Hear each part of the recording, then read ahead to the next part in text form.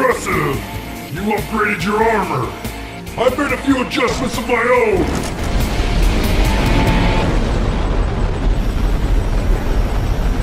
Wow, are you kidding me with that takeoff speed? It takes a while, but I'll catch you. Are you sure about that? I mean, have you even flown in that thing before? Not exactly, but I assure you it's more advanced in every way. Oh well, if you say it's more advanced, then by all means, I guess I'll just surrender right to tank missile! Careful, man, there's a brand new suit here. So you just killed him? Yeah, I mean, it was either that or have Pepper do it for me. So I just decided to take all the credit. That's sort of arrogant and thoughtful. But still, you just killed him off. That's pretty dark.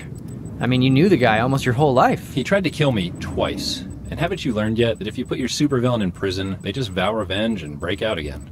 Yeah, that never happens. So after you killed him, what happened? Well, after that, I had a press conference and told the world I'm Iron Man. What?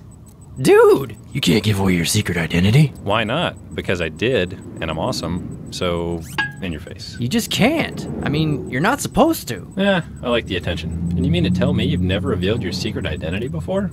No. Ha! Try every girl you've ever dated. What? Oh, I'm Bruce Wayne and I like you. Let me tell you my big secret. Oh, you're one to talk, Mr. Mind Eraser. Oh, don't even. I will freeze breath your face off. No, you won't. You're right, I won't. I love this guy. Up top.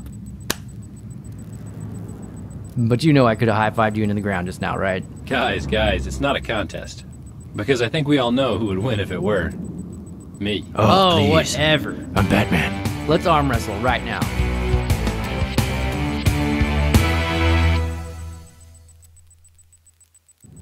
Hey, how come you guys never ask me to hang out?